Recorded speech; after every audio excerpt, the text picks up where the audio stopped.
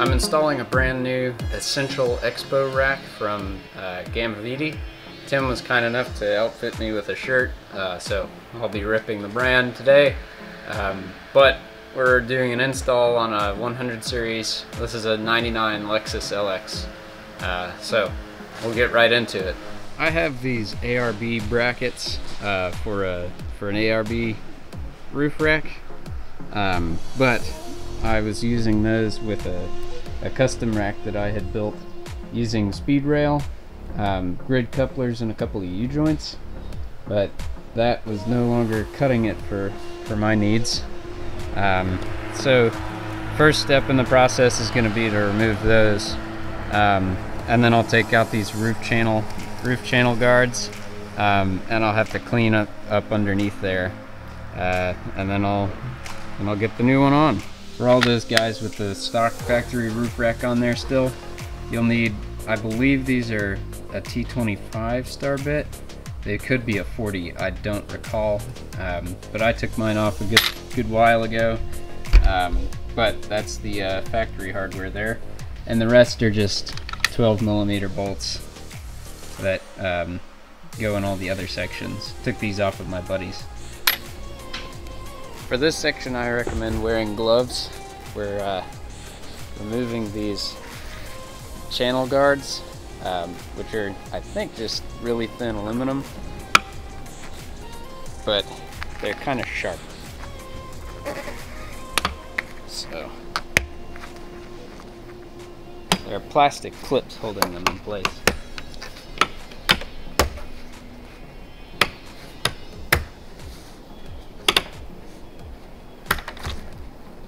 There you go.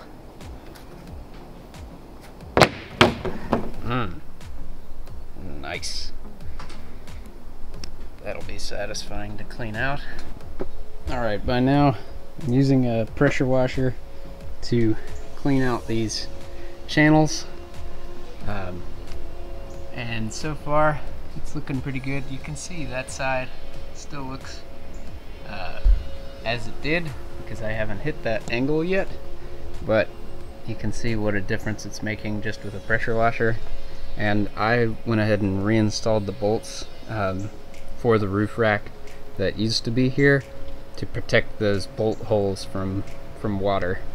But I'm just gonna clean up the roof, and then we'll get the rack going. This is the box, well, more like a crate that Tim ships these racks in. It's let's see, 92.5 inches long by 60 inches, which is 5 feet wide. It looks to me like R&L actually put a fork through the crate here, so when I take this out, I'm going to be making sure there's no damage. But I just had it in the back of my dad's F-150 and put it on some sawhorses so that I could work on it a little bit higher up. So next step is to take it out of the box, see what's good, then I'll put the towers on, and then the rack can go on.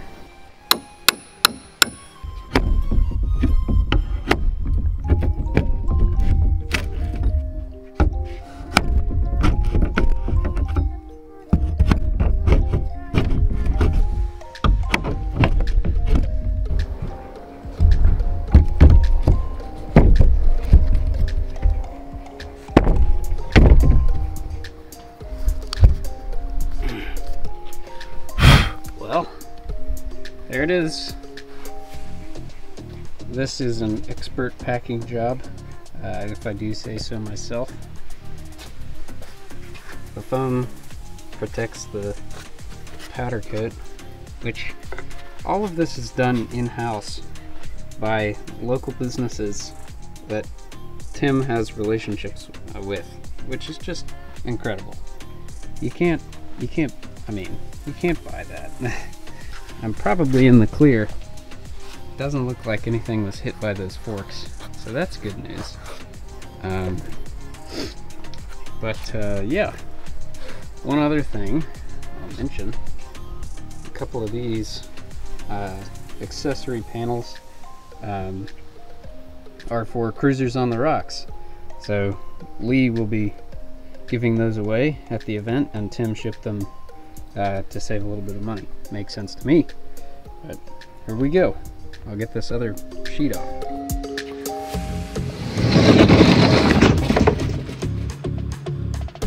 Figured I'd take a second to appreciate this packaging again, because this is just unreal.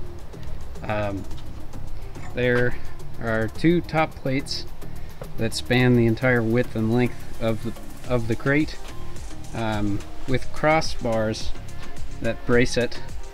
Yeah, this is just nuts. It's, you know, I mean, it's pretty run-of-the-mill plywood, but it's gonna protect it a lot better than something like cardboard. Now, I didn't order this. This is the multi-plate for the COTR raffle, and I don't actually have much use for this yet, so I'm probably not going to buy one. But if you're curious, this is what it looks like. I'll leave it in the packaging, of course, since it's going to the raffle. But that's your packaged up multi-plate. You can sort of see all the different holes. This is a new product that Tim just released, so I'm pretty excited to see who wins that one. Mine came with two boxes, but that's because one of them is the spare tire accessory mount for the multi-plate, and that'll go to the raffle. So if you bought the Essential Expo, you'll have the rack, the fair lead, and one singular box with the Gamiviti logo on it, and that's got all your mounting hardware and everything, and probably gonna have a nice little note from Tim. Thanks, Tim.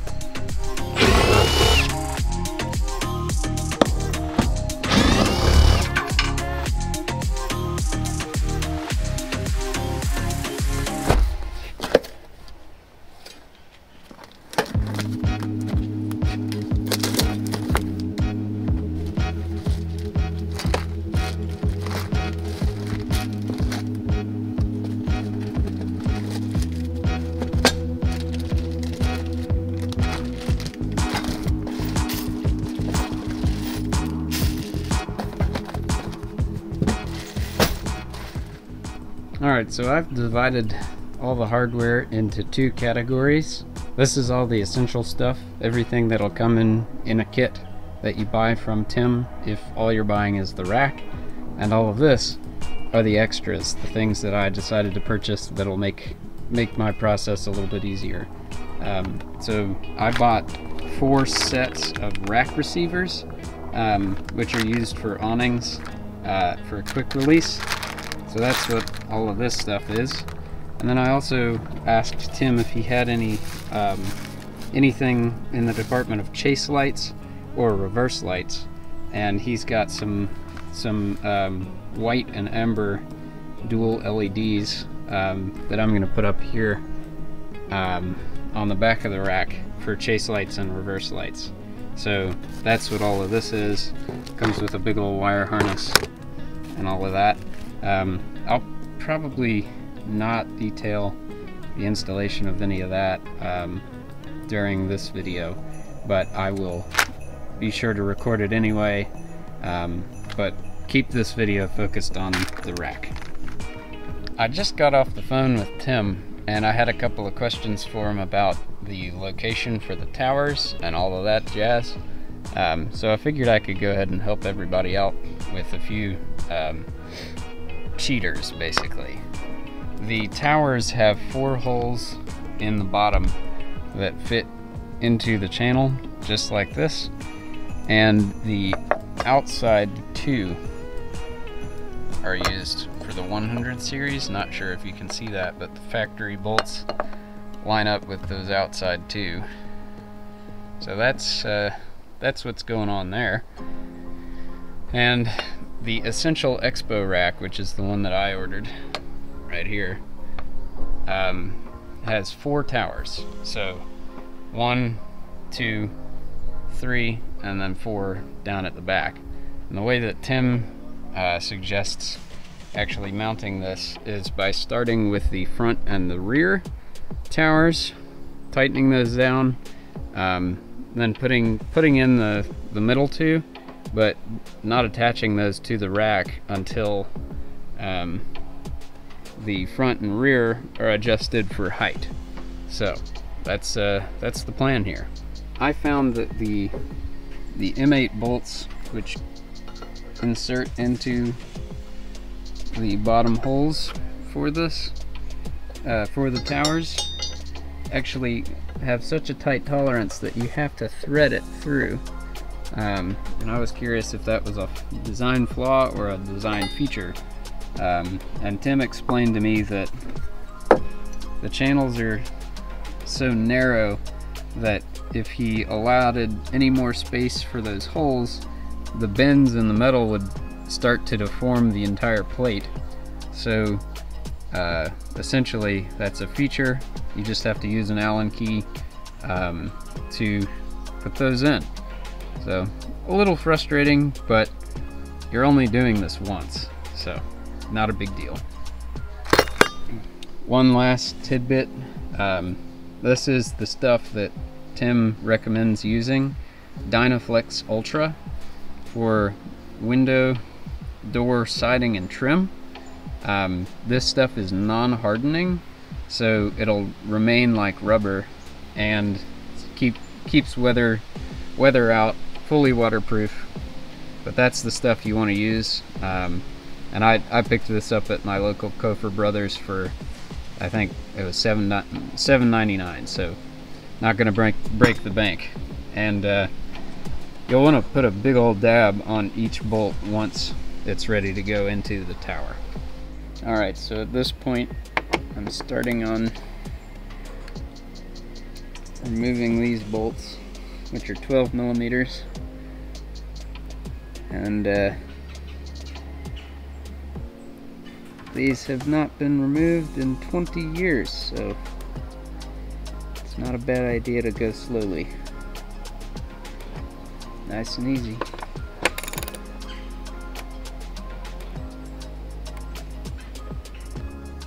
There's a little life hack for you. I lived 22 years without knowing that inside a caulk gun there's a little knife made specifically for cutting the tip off. Genius.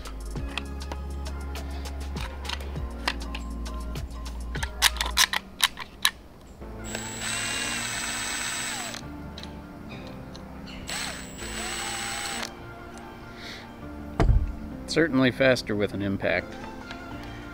Once you get those on, there are some washers with a rubber backside. Put those on, and then you'll want to take a dab of your sealer. But that's the general idea anyway.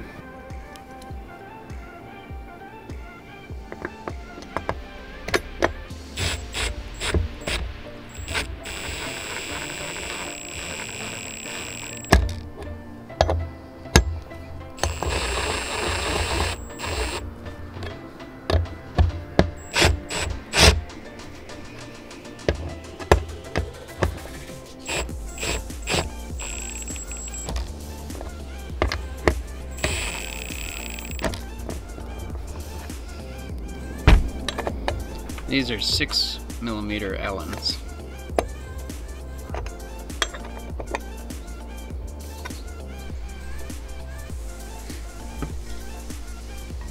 I've found the best way to get a complete seal is to go a full 360 degrees around the bolt. Just like that.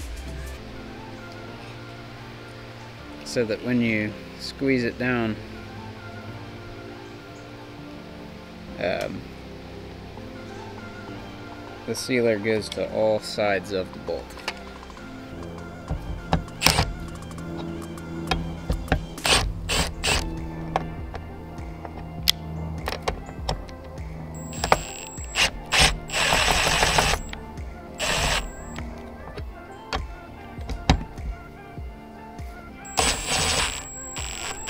Okay, well, I finished up top with the tower installation. So all 8 of those are now attached to the roof channel. And just to reiterate here, the middle bracket, the middle tower, attaches to the frontmost 2 bolts. So you should have one leftover 12mm lonely bolt on the back side towards the rear of the vehicle, and that's on both sides. But yeah, got 2 towers in the front, 1 in the center, and 1 at the very back. So on these, the proper positioning for the rack supports are in front of the towers, outside or towards the outside of the vehicle. For the rear, I'm not going to put that little locating bolt in. I'm just going to start with the larger hardware, and that way I can sort of adjust the height of the rack where it needs to sit. But 1 washer on each side of the bolt, like that, then a lock washer and a nut. There you go.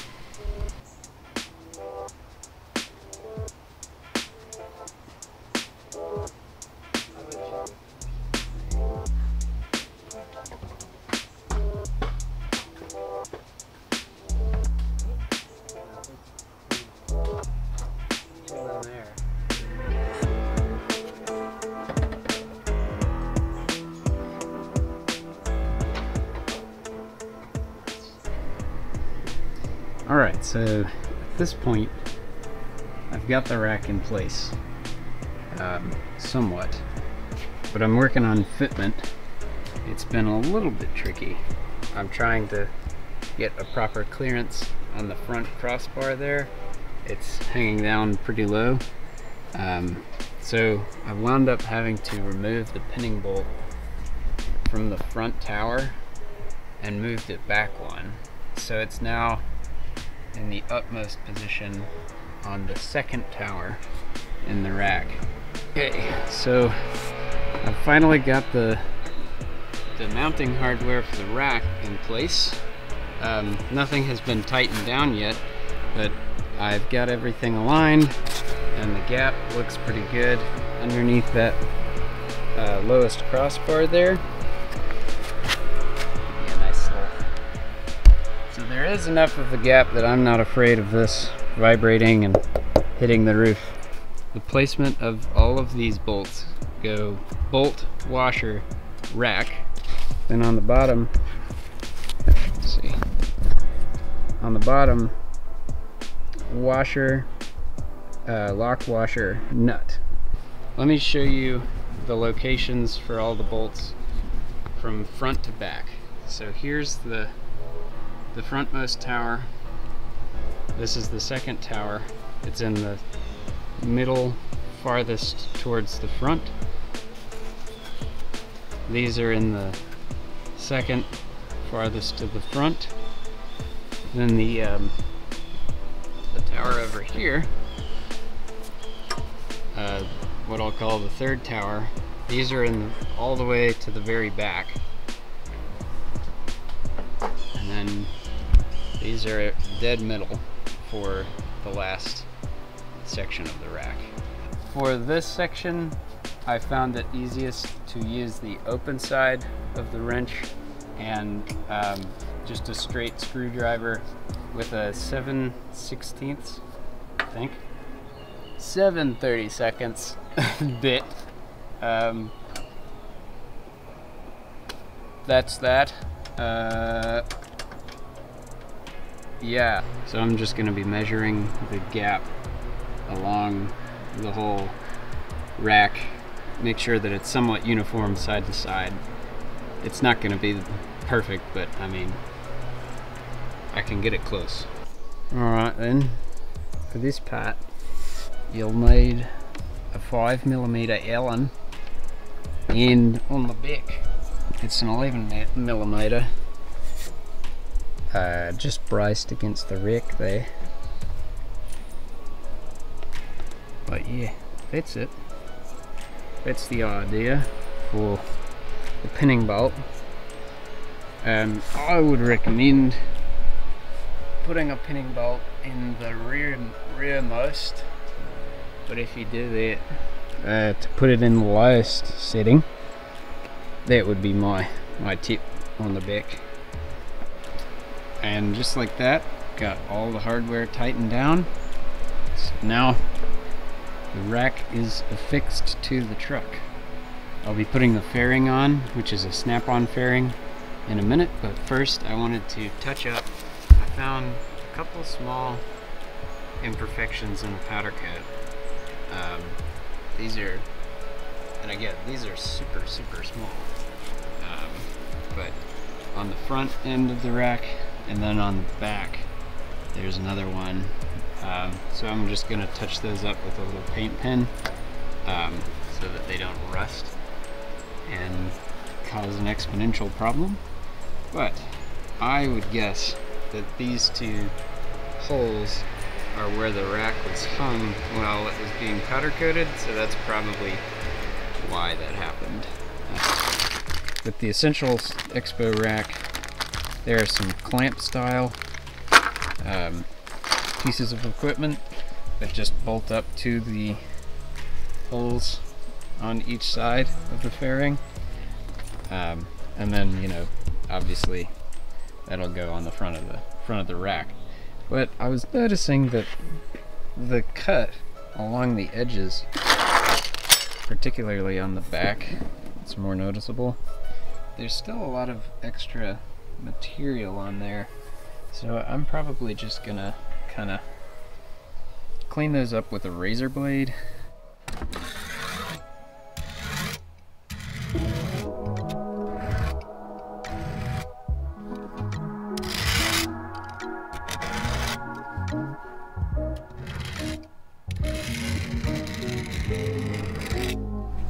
Alright, a little tidbit here.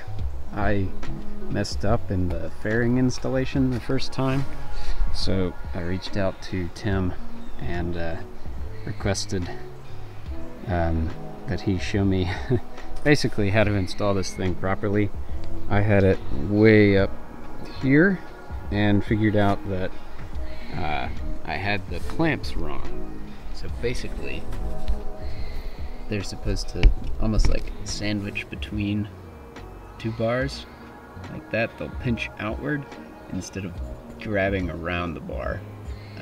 So I had that wrong, but pretty simple fix. Just flip them around, and I found it easiest to tighten the ones on the bottom, and then use the top. You sort of press on the fairing itself and lift the clamp up with your hand while you tighten from the other side with the Allen key.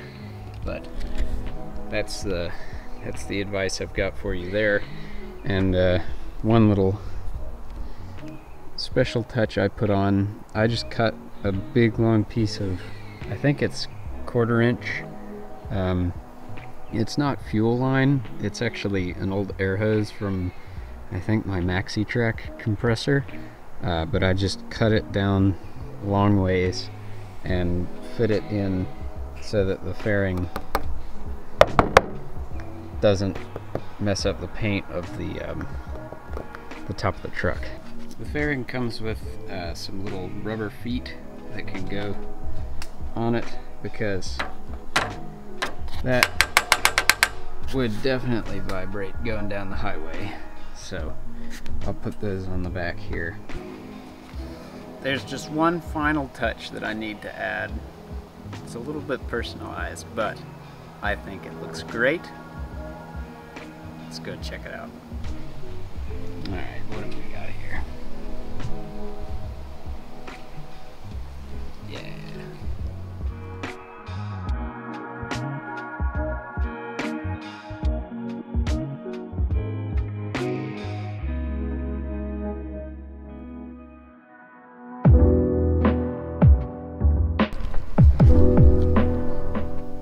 Well, in short, I think it's pretty fair to say that this is one of the best, if not the best, roof rack that money can buy for the 100 series Land Cruiser.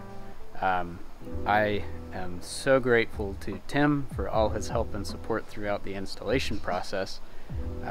He's been a huge help, and just his dedication to the Land Cruiser community and to Toyotas, and I mean, I guess 4x4 and off-roaders all over the place. He supports an incredible amount of vehicles with his products, and I really appreciate that he's not just about roof racks. He's got all sorts of stuff, including outfitting, you know, brand name companies, but also little products that he's designed along the way that just make everything a little bit easier. I can't speak highly enough of his company and what he's built. And I mean, I hope the rack speaks for itself in terms of quality and craftsmanship. It's just unbeatable, truly. But that just about does it for this video. I'm gonna detail a couple more smaller products for this, including some rack receivers, which are built for attaching awnings and other accessories to the side. And I'm also putting in some reverse and chase lights in the back of the rack, so those will go on. But that's it for this one. I'll test it out at Cruisers on the Rocks in a couple of days here, and I'm sure you'll all hear about that. But until the next one, I'll see you around. Peace.